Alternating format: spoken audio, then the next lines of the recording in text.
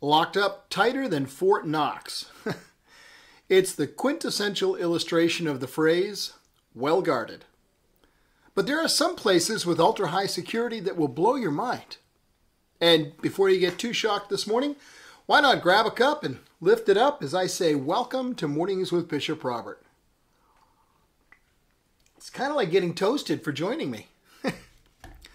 Well, my goal is to introduce people to the Jesus they never knew, and then help them get to know him and his word personally and better. So if our time together today speaks to your heart, let me invite you to like, subscribe, and then share it with a friend. The level of protection at Fort Knox is beyond normal comprehension. The security protecting the $180 billion of gold includes an entire division of U.S. Army troops, the command unit running security for U.S. Central Command, and the counterintelligence agency whose mission is to detect and neutralize threats. 30,000 soldiers with orders that allow deadly force. Hey, jump the fence at the White House or Buckingham Palace and you're getting arrested for sure. The soldiers at Fort Knox don't even carry handcuffs, just firearms. Well, today's verse says, "The Lord is faithful, who will establish you and guard you from the evil one." When you've angered multiple governments by making their secrets available on the internet, you'd better be keeping them somewhere safe. Julian Assange's Swedish bunker protecting the WikiLeaks servers certainly qualifies. An abandoned nuclear bomb shelter 100 feet underground, it's designed to withstand a direct nuclear strike. 1,000 miles of open land in every direction makes it tough to sneak up on. Even so, the Lord God Almighty isn't guarding Assange's secret lair, but he is guarding you. The Lord will rescue followers of Jesus from every evil deed and bring us safely into his heavenly kingdom. He keeps us from evil, and he keeps our life. And by that I mean our real life, the eternal one he has promised to guard and protect. Not only that, he promised to establish you.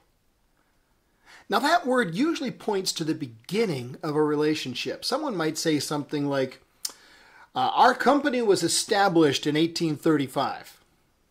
Or it can mark a significant turning point, like our relationship with the Crown was established in 1948. Establishment carries with it the expectation of action. Nobody establishes something and then does nothing. The Lord is faithful, who will establish you. If you've made the decision to follow Jesus, the Crown, and I mean the ultimate one, by the way, has established you and chartered your relationship of service. Your service to the King will require commitment.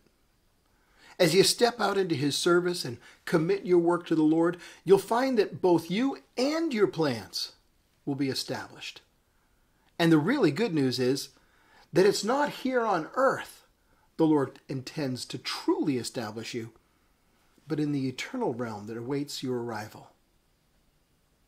Your service to the King could also require suffering, even if only deeply emotional, but quite possibly physical as well. And we need to keep in mind that after we've suffered a little while, the God of all grace, who has called us to his eternal glory in Christ, will himself restore, confirm, strengthen, and establish us. The word for suffering is a word that talks about a passion, a deep-seated emotion. Because as his heart is poured into us, we feel pain for the things that cause him pain. The lost people who don't know him yet. Your service to the King will come with his protection. He will guard you from evil. He'll guard you from the evil one. You know, heads of state are the most protected people on the planet, naturally. The list of the most protected places in the world includes storage facilities for gold bullion, such as the Bank of England's vault, Fort Knox, and the Federal Reserve Bank in New York. No one's surprised that Guantanamo Bay, a prison for noted terrorists, the Korean DMZ, or even the ADX Supermax prison are ultra secure. But a parking garage? Yeah, crazy as this sounds, the Park Safe Garage in Derby, the United Kingdom, is regularly listed as one of the most secure places on the planet. Cars get assigned to specific bays. Sensors and cameras follow the car to make sure it gets to the right spot safely and that the driver is not accosted. Cameras and motion sensors can alert the security team, who can lock down every door with the push of a button. It has better security than most banks on the planet, and it's the safest place in the world to park your car. And it's located in Cathedral Quarter. Now, whether you're in a cathedral or a car park, God has your back. He will guard you from the evil one. And you're guaranteed to make it safely home. Your real home when your mission is complete. You may face challenges, problems, even suffering. But the Lord is faithful, who will establish you and guard you from the evil one. Hey, as we wrap up this morning, can I ask you to help me introduce people to the Jesus they never knew and help them get to know Him and His Word personally and better? Please like this video, help more people see it, and then follow or subscribe so that you and I can get together every day. And I'd really love to meet you in the comments section and hear your thoughts about our time together today and how it touched your heart.